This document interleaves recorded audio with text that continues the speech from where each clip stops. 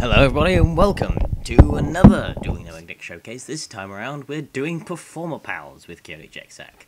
Yeah, because everyone has to do a pendulum deck eventually. Just looking casually at the 8 pendulums that are here. This is the only time, well, the few times where I'm going to do pendulums, because I'm not doing anything to do with quill horns. Sorry about that, I just really don't like them. I'm sorry, they look really stupid. Now, I've probably offended a lot of people. I'm sorry again, but that's just what I think. Because, oh look, I could special summon lots of things that you can't target to do anything to. Yeah, but I will just snatch steal it. Oh, bug, I didn't realise you could do that. Lol. But yeah, just quill horns are stupid. Anyway, this isn't purely a performapal deck. It does spam the performapal, like, stuff, though, like the pendulums. But mainly it's different beasts, which you can also special summon, because most of the performapals that aren't OCG are, to be honest, a little bit shit. But first of all, we've got, obviously, triple cheer mole, because, well, cheer mole just does horrible things. Oh, look, pendulum monsters. But it's mainly because, mainly for its secondary effect when it gets special summoned again, but obviously because it's a pendulum scale of 5. So we've got 4 pendulum scales of 5 and 4 of 3. Pendulum scale 3. So I can do anything between 4s, which is every other monster in the deck. And this is pretty useful. So then you can just special it direct from on the pendulum zone. And again, it's not for its effect or anything, it's for the fact it's part 5.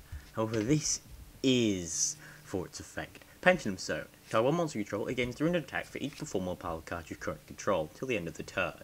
Say, for example, you have him, 3 of these, him, and say one of them on the field. And you target, say, him. He goes up to 3, 6, 9, 12, 1500. He goes up to 3200 attack. It's a bit of a big deal, isn't it? Obviously, next of all, we've got the triple whip snake, which is the best level 4 of the performapals, in my opinion, because A, it's an earth and stuff like that, meaning it's the only 4, I think, that's any good that could be searched by a giant rat. But the idea is these are the annoying ones. What you do is when you pendulum summon, use these effects first to change their attack and defense, then then overlays, then kill them because their defense. Most monsters these days have less defense than they do attack, so you can really annoy people with that. And if not, you can always say if Cheer Mole's now been on the field, you could just use Cheer Mole's effect. We got Turn Toad, which again does the same effect as Whip Snake, which is quite annoying. And its other effect, again, it's because it's pendulum scale 3 you use it for, really. But again, it's the 3s you hardly use their effects more than the 5s. Then you've got Friend Donkey, which is the only level 3 in the deck, but it's used, one of it at least, because it can get another level 4 performapal from hand and grave. Performapal monster from hand and grave. I might eventually drop it, I'm thinking, but I'm keeping it in there at the time being, because they haven't tested it yet. Because Dueling Network is pretty terrible for anything else other than deck building. But, yeah. Also, that rape face, though. That face. It's just, I'm going to eat your soul. And then I'm going to eat your children. He's not really a friend, is he? He's sort of the person who will gut you in your sleep. Then, obviously, Triple Giant Rat, because Giant Rat. And Basilisk. The reason for this, it's basically Yomi ship. Oh, pendulum summon with 3 of them in defense position. And as long as your opponent doesn't have stuff that can't be destroyed by card effects, Basilisk is just the most horrific wall ever. You might not even have to overlay summon, you just have them on the field to be annoying. Then obviously Triple Assault Dog, again, to be annoying. Essentially, it can be a bit of a wall deck, because you just spam and spam and spam and spam and spam.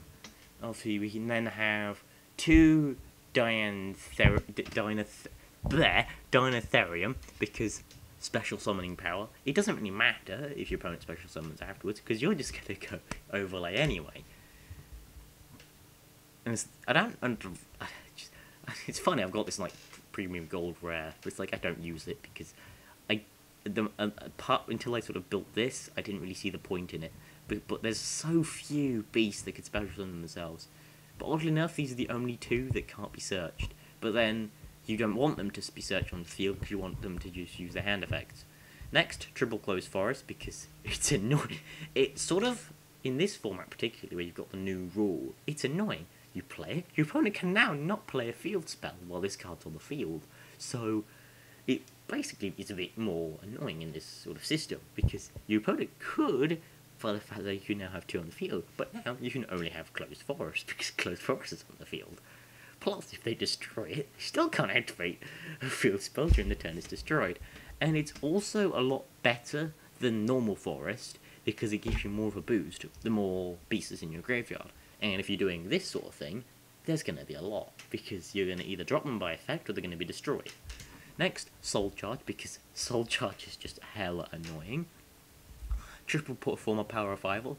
I might drop some of these out unless they make better performapals. Oh god. And then performapal call, again, I might drop them out. Each performapals sort of, they don't make any better ones. And then dual beast soul swap. The reason for this is you could use it in conjunction with Diantherium. Use Diantherium's effect, special summon them, beast soul swap to bring them back into your hand, then use it again. Well, you can only do once per turn, but then you could basically recycle it to next turn. It's pretty annoying. Next, two Mirror Force, just to be even more of a wall. Double Call Haunted, again for more special summoning. Bottomless, because you'd have to run it anyway. Trapstone and Magic Jammer. Now, I may put a side deck in, but it's kind of complicated. There's not really that much more you can put into this, which is annoying. Thanks, Konami. But obviously, in this, we've got two Daigusto Emerald, because Emerald is just hella broken. I mean, look at how expensive it still is. Just two Dark Rebellion XYZ Dragon. I think I spoke of it in the zombie deck. Just that name, the petulant teenager name, and it's still pretty good. Then Exciton Knight and Ouroboros again, because Evil Swarm Ouroboros is just Le Swarms. I'm gonna make a Le Swarm deck at some point.